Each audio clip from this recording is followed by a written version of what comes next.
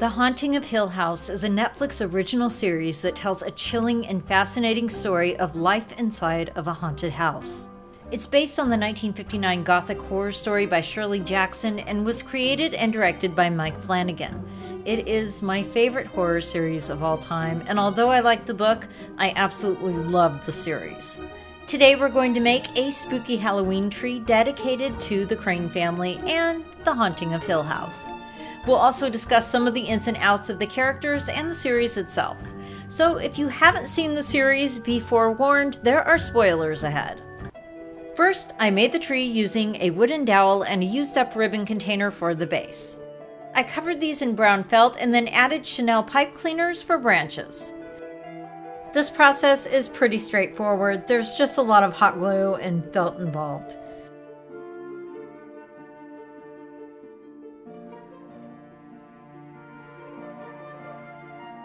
For the branches, I ended up doubling and twisting the pipe cleaners to give them more strength, and that seemed to work out quite well actually.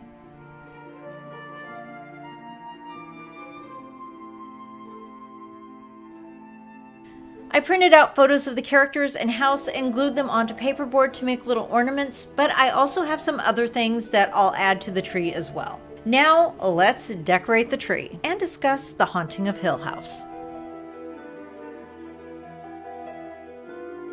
We'll start with the patriarch of Hill House, Hugh Crane. He's a fixer and a builder. He likes to make everything right. He's a great father even after the house wrecks his life beyond recognition. And I really feel sorry for him because the house took everything from this poor guy. It really left him as kind of a shell of a person. Until the end of the movie, that is.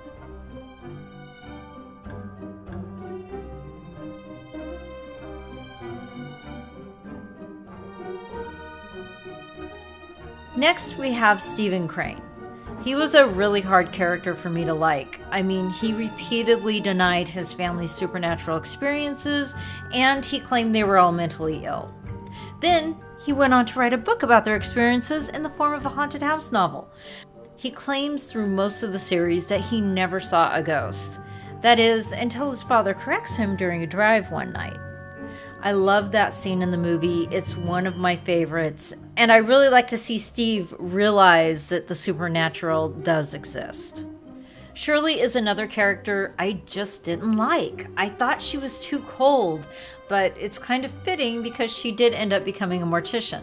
We're led to believe that it could be because the kitten she rescued died, and the fact that she never fully processed the death of her mother, but I still kind of think it's a little macabre.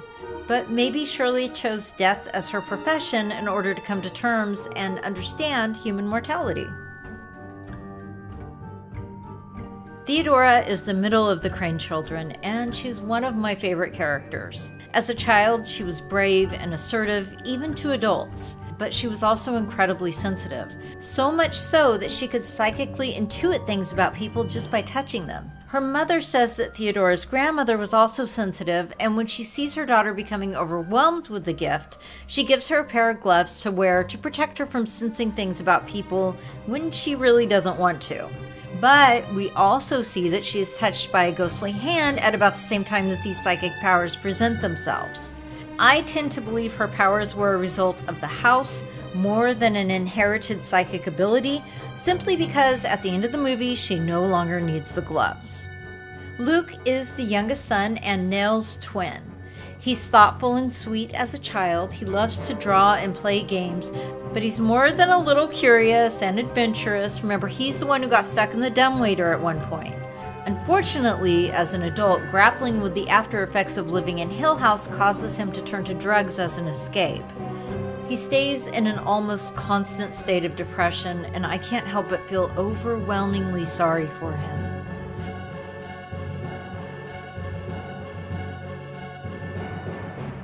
Nell is the youngest daughter and Luke's twin.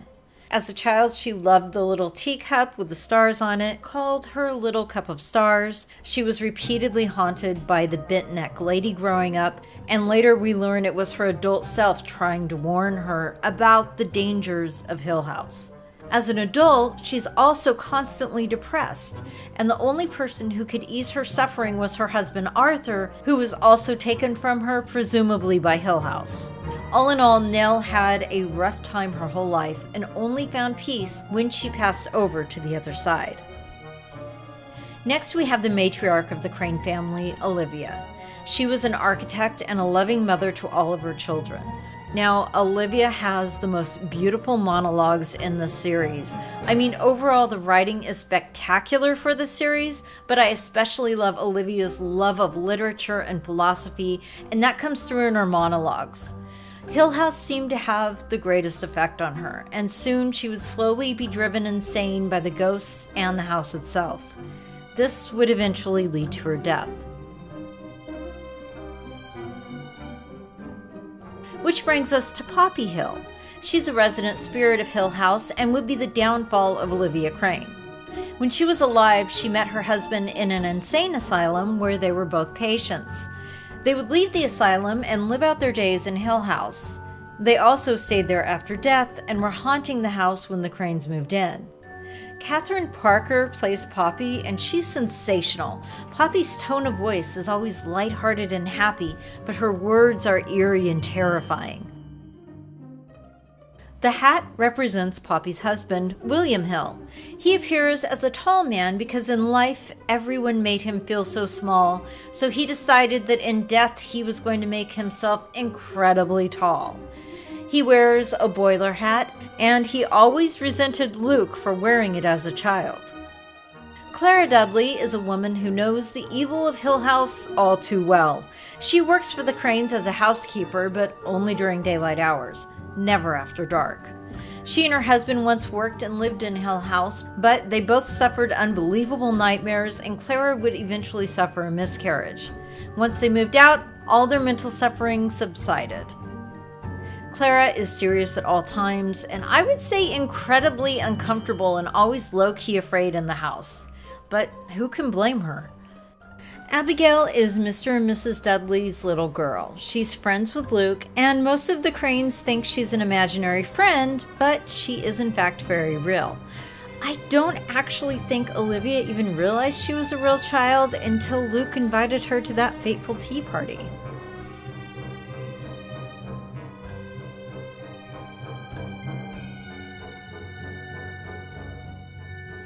Horace Dudley is Clara's husband and a handyman at Hill House.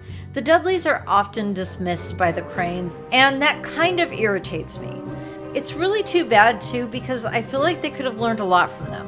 Horace Dudley gives an emotional speech about the dangers of the Hill House to Hugh when he notices Olivia is struggling. That speech is nothing less than an Oscar-worthy monologue by Robert Longstreet, the actor who portrayed Horace. Truly. That is just, it's an emotional scene and it's really well played.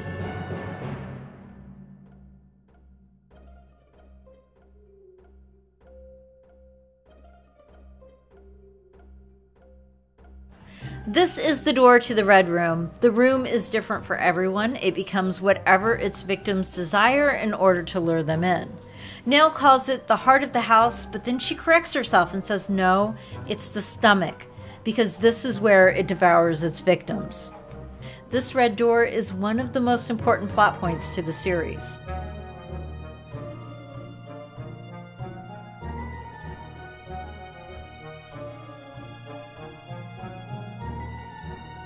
And we can't forget the statues to that gorgeous, gorgeous conservatory. And there are statues throughout the house too, so the statues really fit in well.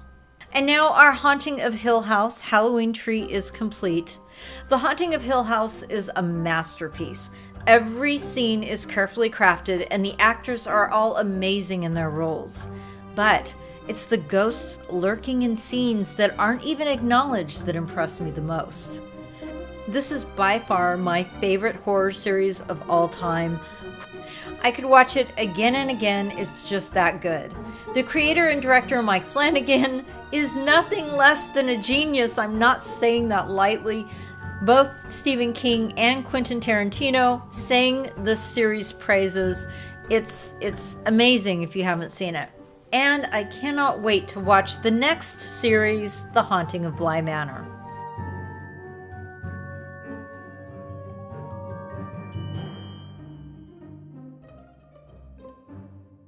Thank you so much for watching. Please remember to like, comment, and subscribe, and I'll see you next time.